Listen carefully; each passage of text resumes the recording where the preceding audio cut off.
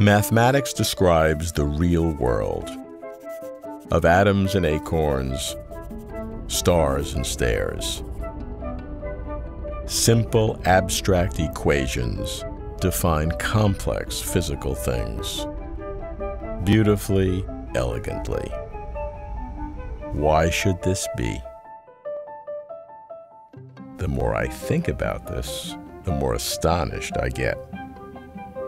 Albert Einstein said, "The most incomprehensible thing about the universe is that it is comprehensible." Physicist Eugene Wigner noted the unreasonable effectiveness of mathematics in science. So is mathematics invented by humans, like chisels and hammers and pieces of music? Or is mathematics discovered, always out there, somewhere, like mysterious islands waiting to be found? The question probes the deepest secrets of existence. Is mathematics invented or discovered? I'm Robert Lawrence Kuhn, and closer to truth is my journey to find out.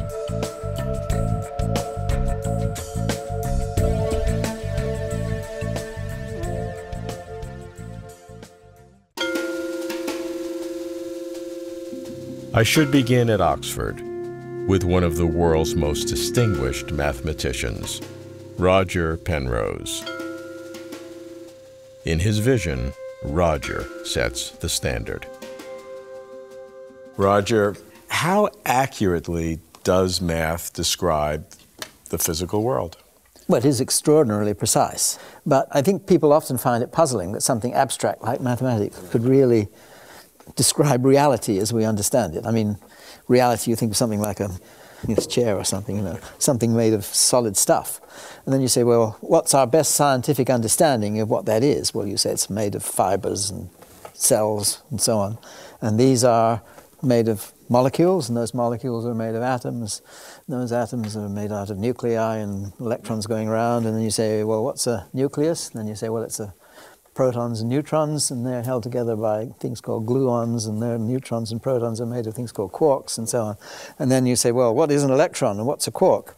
And at that stage, the best you can do is to describe some mathematical structure. You say they're things that satisfy the Dirac equation or something like that, which you can't understand what that means without mathematics. I mean, the mathematical description of reality is where we're always led. And these equations are fantastically accurate. Feynman had a very good description. He said it describes the distance between New York and Los Angeles to an accuracy of less than the thickness of a human hair. So that's pretty precise. I mean, Newton's theory already had a precision of something like 1 part in 10 to the 7, so that's 10 million. Wow. And then Einstein comes along and produces a theory which is now known to have a precision something like 10 to the power 14. So in a sense, this is telling us that our picture of physical reality depends on something which is more precise, at least in our understanding of it, than how we think about the world. And this precision really dates back to the ancient Greeks, the time of Pythagoras and later, where they developed the mathematical ideas as a field of study, stimulated to some degree by physical reality. But they developed this mathematical scheme purely as a study on its own. And ever since then, mathematics has been a subject which you can study for its own sake. It has its own life, in a sense. And certainly mathematicians view it this way. It's something out there which seems to have a reality independent of the ordinary kind of reality, like things like chairs and so on, which are what we normally think of as real. It's sometimes referred to as a Platonic world, a Platonic reality. And sometimes people have a lot of trouble thinking of that as real. I mean, philosophers worry about that and so on. What would that mean, a Platonic reality? It's a different kind of reality from the reality of the physical world. I mean, I tend to think of there being different ways of looking at reality. There's the reality of our mental experience, which okay, interrelates with the reality, physical reality, but so then does the mathematical reality of this Platonic world, which gives reality to these notions. So if you like, mathematical facts, like there is no largest prime number, it's something independent of ourselves. It's always been true. It didn't somehow become true as soon as somebody saw how to prove it. It's always been true. And it would have been true if nobody if ever nobody had been proved around, it. exactly, yes. In a sense, that had to be so, because if the physical world depended so precisely on these mathematical laws, I couldn't have known what to do in a certain sense if the mathematics hadn't already been there. I mean, it's not us that imposes this on the world. It's out there. Sometimes people think that, you know, maybe the reason we have good mathematical laws of physics is that's the best way we can come to understand the world. But it's something more than that. It really is out there in the world. I like to think of mathematics as a bit like geology or archaeology, where you're really exploring something out there in the world, and you're finding beautiful things or things which have been there, in fact, for ages and ages and ages, and you're revealing them for the first time. Some of which you never dreamed of. I've never dreamed of some of them. That's absolutely right. Roger famously believes that mathematics has an independent existence, a Platonic existence, radically distinct from physical space and time. I like that. Existence somehow beyond the material. But I worry. It's an answer too pat, too easy, and not everyone agrees. So I go to Los Angeles to see Marc Balaguer, who specializes in the philosophy of mathematics. So what's so special about mathematics, Marc? Most people think that mathematics is about solving problems, and they talk about being good at math, so it's like a skill. But real mathematics that mathematicians do is a theory about the world in the same way that physics and biology are. So for example, it looks like mathematics is the study of structures. So the most basic one that people know about is the structure of the natural numbers. So there's this structure that we know about. It starts with 0, then it's got 1, 2, 3, and it goes forever. So from these basic laws, mathematicians start thinking about more advanced questions about what this structure is like. And they start proving theorems. And the theorems are just claims about the nature of this structure. The mystery is, why are these structures that seem to be completely abstract and intellectual, why are these relevant to describing the way the physical world works? Okay, so now how do we solve the mystery? How does that make sense? Well, one explanation is, there are tons and tons of mathematical structures that we could have studied that would be no use at all in studying the physical world. Sure. And why did mathematicians start studying these structures that turned out to be useful? And the answer is because they live in the physical world, and their thoughts about structures are generated by living in the physical world. So what we have with these abstract mathematical structures, ideas, numbers, relationships, is something that doesn't exist in the physical world. That's one view. Does it exist? Depends who you talk to. There's 4 views, a mentalistic view that it's in the head, a physicalistic view that it's in the physical world, a Platonistic view that it's non-physical and non-mental abstract objects, and then an anti-realist view that there just are no mathematical objects and there's nothing. All right, so the third view is a Platonistic view. Now, why is it called that? So an abstract object is an object that doesn't exist in space and time. So it's not physical, it's not mental, it doesn't enter into causal relations. So it's not like any object we ever encounter in our ordinary lives. And the belief in those kinds of objects, abstract objects, is called Platonism because it was famously Plato's view that there were such things. The right kind of Platonism is the strongest kind of realism you can have, and fictionalism is the strongest kind of anti-realism you can have. The mathematics is literally false. So you've defended both of these views. Yeah, so the only thing they disagree on is, do the objects exist or not? And it doesn't look like we have any way of knowing whether they exist. So we can't discover whether Platonism or fictionalism is the right view. But you think it's one or the other? No. I don't. I think that there's no right answer. So it's not just that we can't know, but there is no There's right no answer. right answer there's no fact of the matter about whether the objects exist. It's not that we just can't discover it. Right. And you might go, well, how could that be? Well, I'll tell you. When you first hear about Platonism, I teach this to my students, and they just scratch their heads. They're going, what? What's the view? It's non-physical, what? And I remember having this experience when I first heard about it, when I was an undergrad. And then I worked and worked and worked on this, and I got more comfortable with the idea, abstract objects. That's what philosophers do. They get really comfortable with this, and then they talk and they act like, it's just an easy question. But I actually think the beginning student was right. It's completely unclear what it could mean for there to be an abstract object, this thing that's completely non-physical, non-mental, non-spatial, non-temporal, non-causal. What is it? You're telling me what it isn't. I don't know what it is. The notion of an abstract object is so unclear that we don't even know what would count as it being the case that abstract objects exist. It's not like there's a village in Nepal somewhere that we could actually go and discover. I just don't think there's a right answer to it.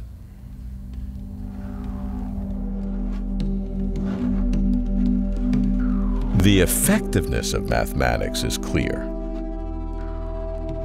Why then is the essence of mathematics so foggy?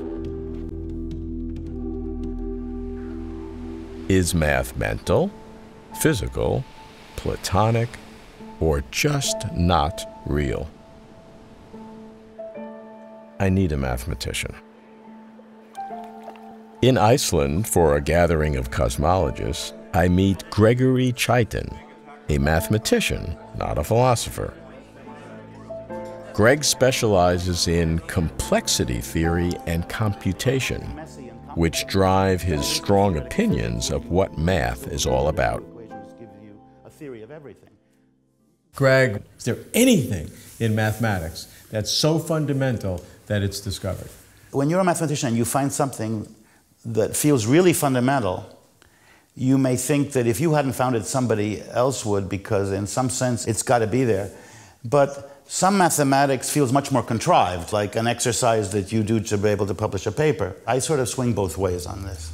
I think if you look into the inner recesses of the unconscious of a lot of mathematicians, and I include myself, I think in a way we have this theological medieval belief.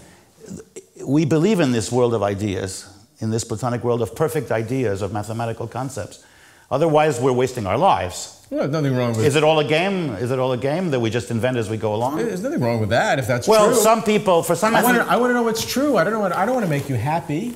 Well, there are some fields of mathematics that I don't like. I won't mention any names. I think are probably invented, not discovered. But I'd like to have the fantasy that I haven't thrown my life away completely, and I didn't just invent it, and it expresses some kind of fundamental reality out there. It's independent of the physical world. It's a separate reality, and I don't know where it is. Don't ask me where the positive integers live. But they don't live here, I don't think. You know, it's like a religion in a way. It's like a subject that is stuck in the Middle Ages. I mean, in a way, I would say, to be provocative, they're thoughts in the mind of God. I mean, where are these? Where is the subject? It's not here. So you believe in some invisible world, better than ours, purer. This is beginning to sound a little religious, isn't it? It's a strange form of religion, but it's... Does that upset you, that it sounds religious? You sound defensive. Well, given the current situation, one has to sound defensive. Let me explain the strange turn that my own thinking had. I started off like a traditional math student, which is I believe in mathematical reality. So in a way, that's saying mathematics is in the mind of God, it's perfect. Okay? So I start off that way. And what is my final conclusion 40 years later? My final conclusion after a lifetime obsessed, totally obsessed with all of this, is that mathematicians should behave a little bit more like experimental scientists do. And if they do computer experiments and they see that something seems to be the case and they can't prove it, and this is a very useful truth if it were true, then maybe they should add that as a new axiom. And admit that you're not going to be able to prove it in a traditional way. Give up on it. Now, a mathematician will reel back in horror at this, but I think my work pushes in this direction. The thing is, in my case, I was sort of forced against my will in the direction of saying that mathematics is empirical, or to put it in other words, we invent it as we go. So it's sort of contradictory psychologically to start with this position and then end up with the opposite position. So I don't know where we stand. In a way, it's a reductio absurdum of the traditional view of mathematics. Because if you believe in it, then you have to disagree with it. So where are we? I'm not quite sure where we are. Any moment when a miserable worm like me feels... Invented or discovered? Greg's ideas about math have changed, from certainty to uncertainty about whether math has always existed. After a lifetime in math, Greg is not quite sure. So where does that leave me? And yes, it does matter. Math is fundamental to existence. Are there new ways of thinking? Stephen Wolfram, a physicist and original thinker, has developed what he calls a new kind of science, which is founded on the shocking idea that simple rules, not complex mathematics, construct reality. Is this possible? Could all math be an artifact of simple rules? I've been interested for a long time in questions about sort of what is the essence of mathematics. I make my living building this thing called Mathematica, which attempts to cover, in the broadest possible sense, the kinds of things that mathematics might encompass. But so a question that I've been interested in also from the point of view of basic science is the mathematics that we sort of practice today the only possible mathematics, or is it a mathematics that is sort of a great artifact of our civilization, but sort of a historical accident artifact? The conclusion that I've sort of resoundingly come to is that the mathematics that we have today is in fact really a historical artifact. Now that's not historically in the tradition of mathematics itself.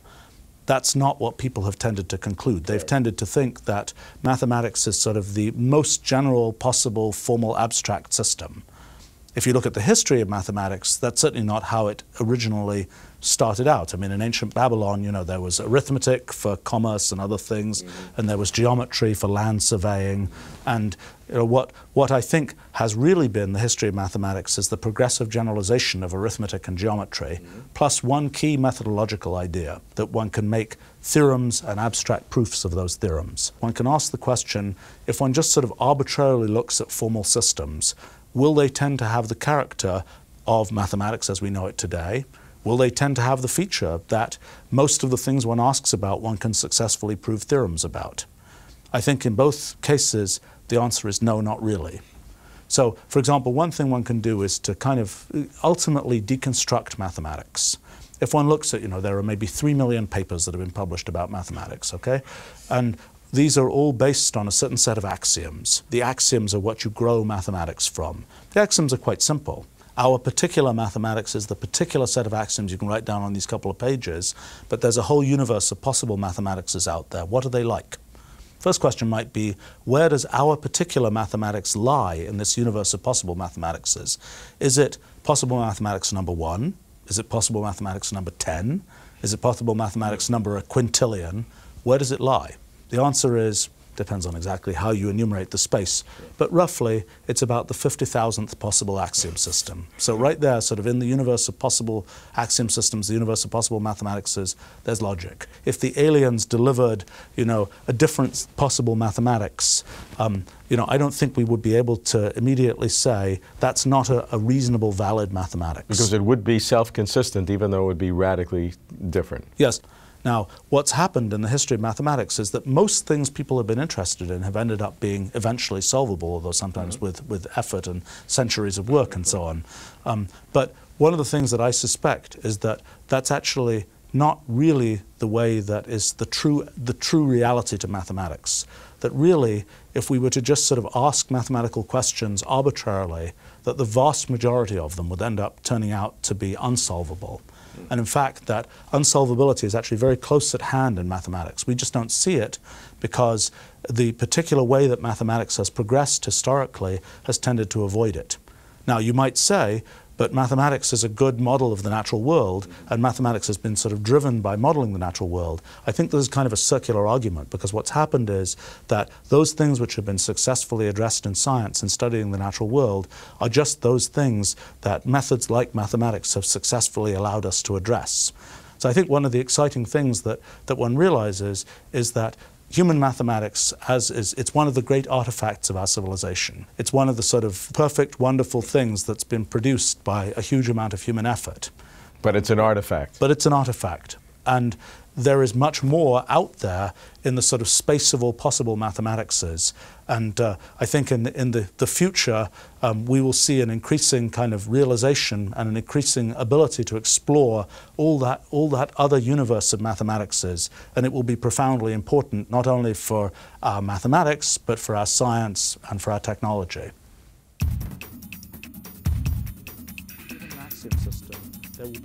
Stephen rejects the idea that our mathematics has deep significance. Rather, he looks to the vastly large space of all possible mathematics. But math as mere artifact still troubles me.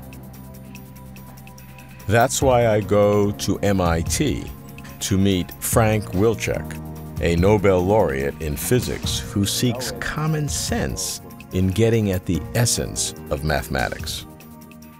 Frank, what do you do with that fundamental question about mathematics?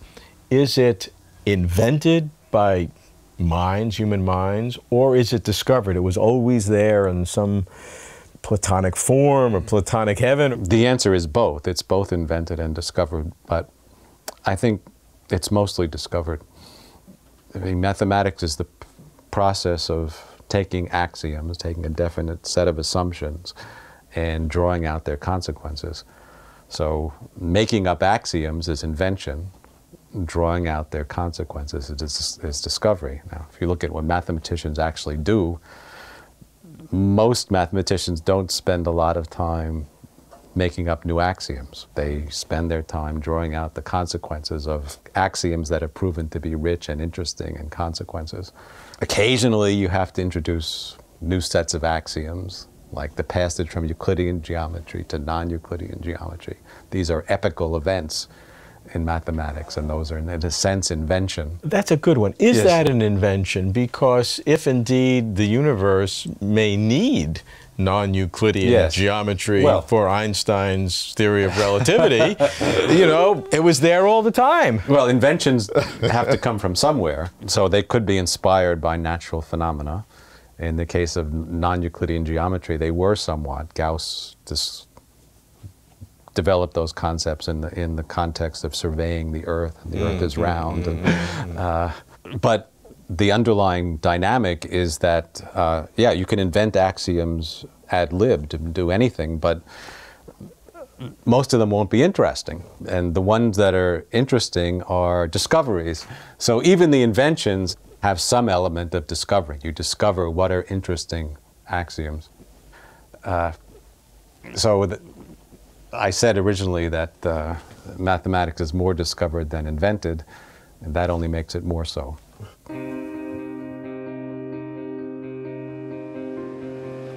So is mathematics invented or discovered? Here's what we know. Mathematics describes the physical world with remarkable precision. Why? There are two possibilities. First, math somehow underlies the physical world, generates it. Or second, math is a human description of how we describe certain regularities in nature. And because there is so much possible mathematics, some equations are bound to fit. As for the essence of mathematics, there are four possibilities. Math could be physical, in the real world, actually existing. Or mental, in the mind, only a human construct. Or platonic, non-physical, non-mental, abstract objects. Or fictional, anti-realist, utterly made up. Math is either physical, or mental, or platonic, or fictional. Choose only one. In peering down the dark well of deep reality, mathematics brings us closer to truth.